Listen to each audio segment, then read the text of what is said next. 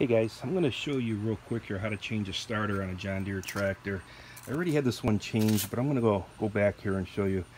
You take the top plate off here, the 3 screws, and then there's going to be a series of bolts going around this shroud. This shroud lifts often like that, and that exposes you to your starter right there, and there's your flywheel. And then to drop your starter, you got 2 bolts, one here, one there. Your starter then comes out, and then you wire the new one in. Take good pictures beforehand. I recommend going to John Deere. They have remanufactured ones. They have a 1-year warranty. They're around $212 with tax, but that's basically how you change the starter on a John Deere.